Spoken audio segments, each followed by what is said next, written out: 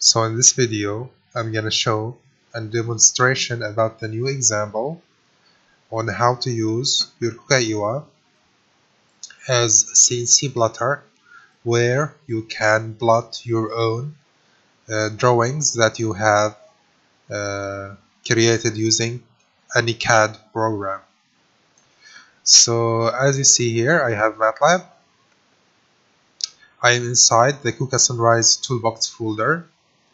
Now open the folder iiwa CNC plotter, which includes the example. So in this example, I'm gonna plot the kst.plt,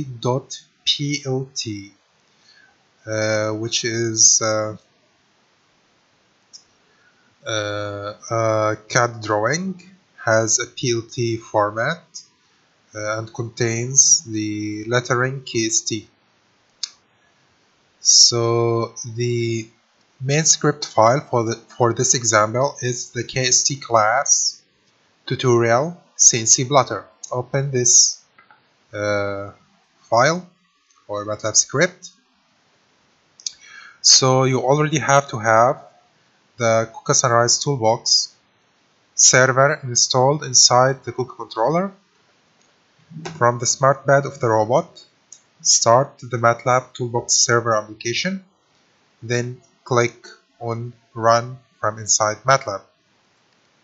And here we are going to see that the robot is going to perform the drawing that I have done using the CAD.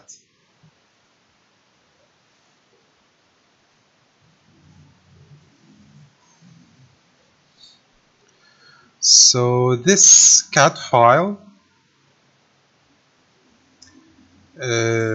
is a drawing of the word KST, which stands for KUKA Sunrise Toolbox. On the other hand, you can create any drawing that you want.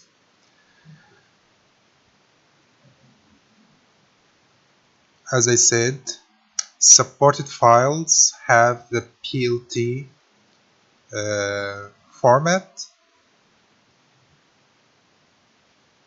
So make sure when you do your CAD drawing that you have to export it into a PLT format.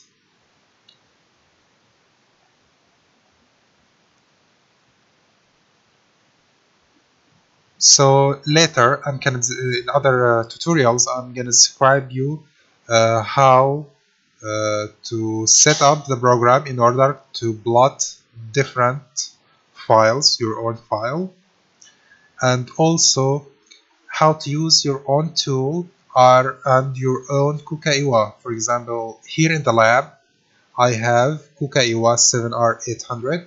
So probably you have the iiwa 14R820.